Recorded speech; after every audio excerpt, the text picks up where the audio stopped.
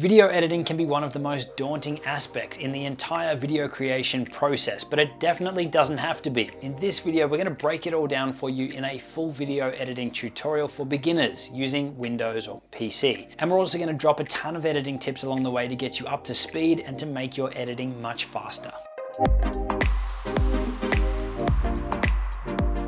Hey, it's Justin Brown here from Primal Video, where we help entrepreneurs and business owners amplify their business and brand with video. If you're new here, then make sure you click that subscribe button, and all the links to everything we mentioned in this video, you can find linked in the description box below.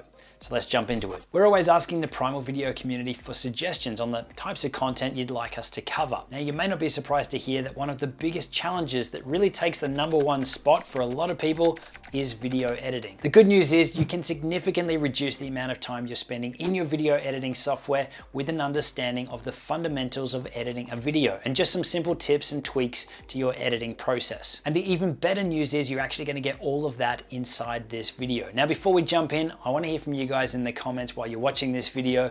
What is your #1 tip for editing better videos or to do it faster?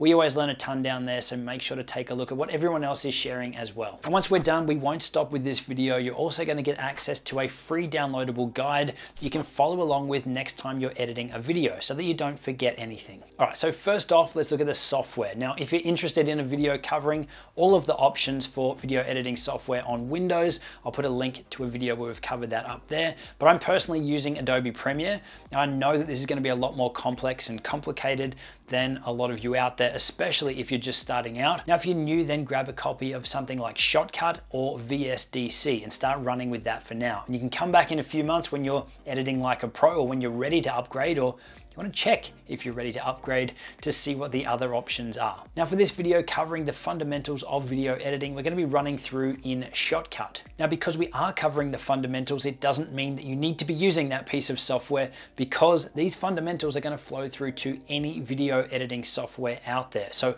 follow along in either the application that we're using or in your own video editing software.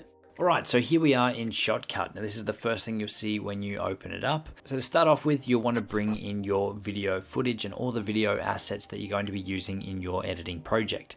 So we'll open up an Explorer window and we'll find the files that we want to bring in. So we'll select those three and we'll drag them into our playlist window here. And you can see now that we've got our 3 clips here inside our video project. So the first one that we imported, this top one here, is just some B-roll or overlay footage. The second one is a music file that we're going to use in the edit. And the third one is our actual video file, or the content of the video. Just a really quick overview of the interface. This is the playlist area. This is where all of our files and everything are displayed. You can also swap it out here for properties to see clip properties. So you can see that these are 4K files. And then you've also got your filters down here as well, or your effects. Over here is the playback window. This is where you can see what you're going to be playing back, or the file that you're actually editing. And down the bottom here is your timeline. This is where you'll actually do your video editing. So we'll come back over here to playlist. We'll select our actual video file here, our content. Click on that and we'll drag it down into our timeline. Now you can see what that's done automatically. It's created our audio waveforms, or the visual representation of our audio file, or of our audio that's spoken inside the video. So as we click here and scrub through here, how to create some, you can see the parts where I'm speaking have this graph shown, and the parts where I'm silent is completely flat or close to it. So that makes it really easy to go through your video to find the parts where you're actually talking and remove anything where you're not. Now we can zoom in and out on the timeline here using the minus and the plus buttons. Or we can also use the keyboard shortcuts for minus and plus on the keyboard to zoom in and out. So if I keep pressing minus now, you can see that we've zoomed right out and we can see this entire file. And before we get too much into the actual editing, it is a good idea to set up your project first. So if you come up here to settings and choose video mode, then you can choose the quality of the file that you want to actually create. So ideally here you're editing in the same quality that you're filming at. So if your video recording was at 1080p 25 frames per second, then you would pick that here to keep the quality as high as it can be. So our footage here was shot at 4K 25 frames per second, so we'll pick that here. So now that we've got your video files in and we've got your project created, it's now time to start trimming down your video clips. So import all of your video content. You can see we've just got one file here, but if you've got multiple files, then drop them all down into the timeline, and we're going to start trimming them down. So where you start off with this is come back to the start of your clip. We'll zoom in on this section of our timeline, either dragging this up or pressing the plus button on the keyboard. And what we want to do is position this playback head, or this white line, at where we want our video to start. So you can see it's going to be just before I start talking here. And then we want to add a cut in the timeline here and essentially just remove this first part that we don't want. So we can right click on our clip here and we can choose split at playhead, or press the keyboard shortcut S on the keyboard. It's going to do the same thing. And that's created a split there at that point. So we've now got two clips. So if we press the delete key on the keyboard, then that clip is gone. And then to remove this gap, we can right click on the gap and choose remove. And now our video is actually going to start back at the start where we just added our cut. That is now the first frame of our video. So if we zoom back out again now, we'll do this for all the clips that we've imported, and we'll trim off the end of this video file as well. So we'll come across the end of the video where we want it to finish, which is about here. You can see with the audio, that's where I stopped talking. We'll again press S on the keyboard to add a split. We'll click on that clip there and press delete, and that's gone. Now if I undo that, pressing Ctrl Z a couple of times, one to undo the delete, one to undo the cut. Now another way to do it is to move your mouse cursor to the end of the clip. You can see it goes red there. We can actually then click and drag and change that end point of the clip. And whenever we let it go, it's actually adjusted our clip to finish at that point. And obviously if you remove too much, then you can drag it back out and go the other way as well until you get it right where you need it. So once you've gone through and trimmed off the start and the finish of each of the clips in your timeline, then the next step is to go through and start the actual editing process. This is where you're going to go through your video from start to finish, and you're going to remove all of the bad takes and any of the mistakes, or really anything that you don't want in your actual video file. You'll be going through in this step. So we'll start at the start here. You can either use the S key, you can delete the clips, you can then right click and remove the gap. Another way that you can cut down your footage too is by pressing the S to split the clip where you want it. And say we want to remove this little section here while I'm not talking. We can move our mouse over here until it goes green with this mode enabled, which is the ripple, trim and drop mode, which means it's going to automatically close that gap for us. So if we click on this green part here and we slide across to the right, then we're changing the start of that clip until I let go. So that first part of that clip here has now been removed. So exactly the same as if we want to remove this little section here, come across here, press S to split the clip. We'll then grab the green handle here and we'll swipe it along until that gap is closed. So that's how easy it is. Okay, so once you've gone through and you've added all of your cuts, you can actually reposition all your clips around in your timeline and move them around as you need to. So you can just pick them up and drag them around, maybe swap the order of them if you need to help build out the story or the flow that you're after. And then if you've got any additional B-roll or overlay footage that you want to show while you're talking as well, then you can add a new video layer. Come over here to these three lines, which is a settings menu, and choose add a video track. You can see we've got an additional layer here on top of our core content here. So if we come up here to our B-roll footage, we'll double click on that because we may not want this whole thing. This whole clip here is pretty big. So let's just say we pick this part here where we're playing with some camera settings. We can press I on the keyboard and that will mark an in point. You can see that now our selection range has moved from this whole clip to just here. And let's choose where we want this to finish. Probably around here somewhere. And we'll press O on the keyboard. So we've only got this small selection of this much bigger clip. Then you can either drag the clip down here or come down here and press the plus button to drop that down into our timeline. You can see it's automatically put it up on the layer above for us. And just like any other clip, we can pick it up, we can move it around to where we want it. We can adjust the start and the end point on it by using this green and red handles. So we could stretch it out a bit if we wanted, if it wasn't long enough. And then what happens is when we're playing back our video file in this section, this top clip is shown over the top of the other one. So if I mute these tracks now, just while we're editing here, if I click and drag from here, you can see that we've got the talking head, we've got me talking.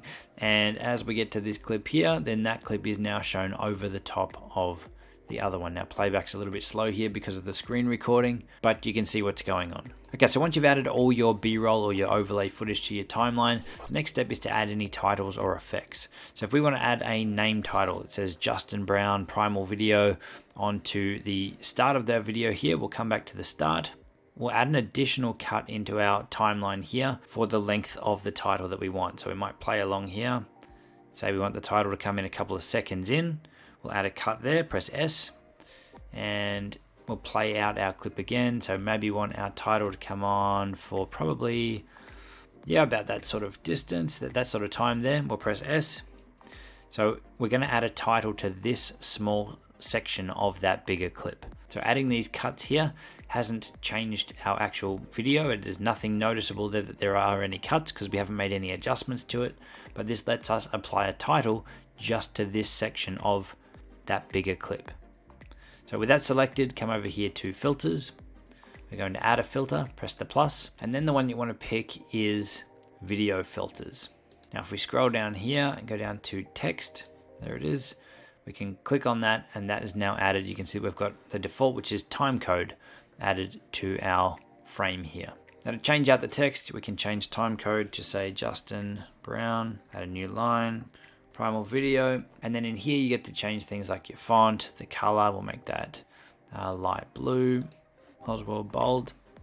You can also scale down the actual box up here, so we can click on that box and drag it down. So you can go through and customize up your titles to say anything that you'd like. Now if you were actually creating this title here, what I would probably do is split these out in two. So we've got Justin Brown on one line. I would then copy that filter and paste it in. So we've got two text, and I will call the bottom one, paste that back in, Primal Video, so that we've got two there. And that way you can really control the position of the two individual layers. So we'd probably bring that in about here. And the other one, if we click on that, we can move that across as well. So very simple titles that we can add in here. So now if we come back to the start of our clip and play through, you can see that at this point here, our titles appear, Justin Brown Primal Video, until the end of this clip here where they're going to disappear. There they go. So that's pretty straightforward. Okay, so once you've gone through and added all your titles in for the entire project, the next step is to add in any audio or any music to your project. So once again, we're going to add in a new audio layer. So come up here to this menu and choose add a new audio track. And the audio track has appeared there below our video track. So we just come up here to our music track that we imported earlier. We can click on that and drag it down into our timeline on that new audio track. And just like our video tracks, we can pick up the clips, we can move it around, we can drag the end to adjust the end time, we can drag the start to adjust the start time. We've got the same amount of control over the audio files as we do with the video files. So we'll pick this up and let's move it back to the start of our video so that the music starts when our video does. So you can see here that this music file is much shorter than our actual video. So here you could add in multiple music tracks, or you could add in the same one and then set it up so that it repeats seamlessly so your viewers don't know that the music track is changing, but you've got a heap of control in here around your music files. You can clearly see on that audio waveform there, that drawing diagram, that the music drops off to nothing at the end of that track and then picks up again at the start of the next one. So you might want to add in some sort of crossfade. So if you pick up this track and slide it along over the top of the other one, now obviously you'll have to work a little bit here to make sure that the beats and everything line up perfectly, but when you let go, it actually adds a crossfade between the two. So this first one will fade in to the next one that's starting. Now obviously you can get a lot more advanced than this. This is just a quick run through, but let's just see what that sounds like just with such a simple crossfade between the two.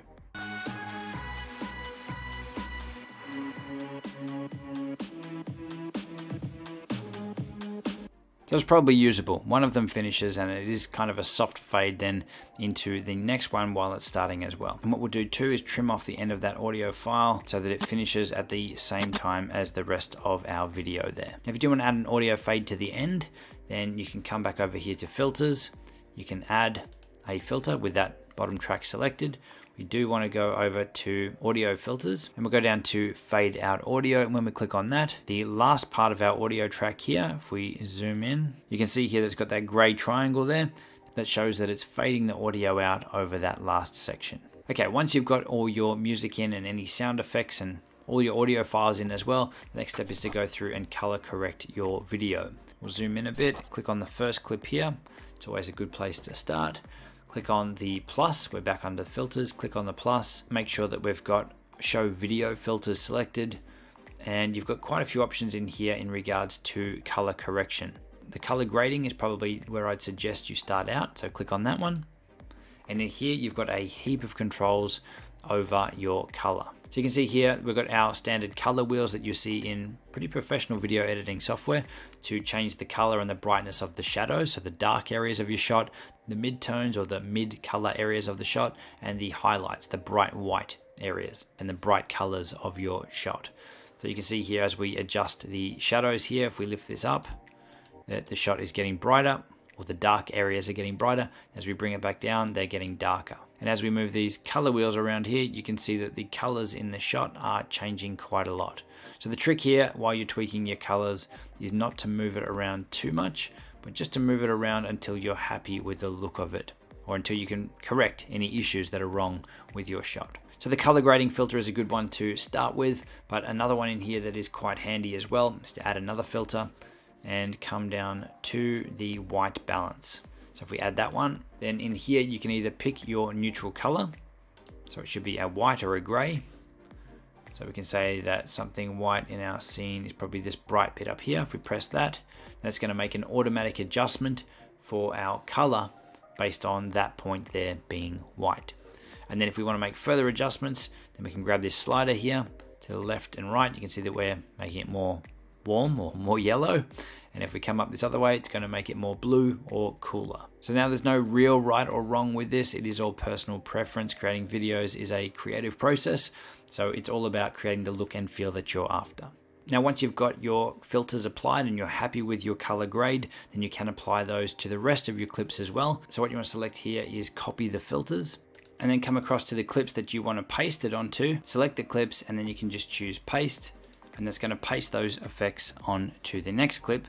So this one here also has our title on it as well, but it's now also got our color grading and our white balance filter added as well. That's how easy it is to go through and apply whatever your color grade or whatever your color settings are to your entire project by pasting them onto each clip. Once you've finished editing down your video and adding all your effects and everything on, then it's time to save the video file out. So you just come up here to export. So as you can see, there are a heap of options in here, but if you're not sure where to start, then I would suggest that you start with H.264 main profile.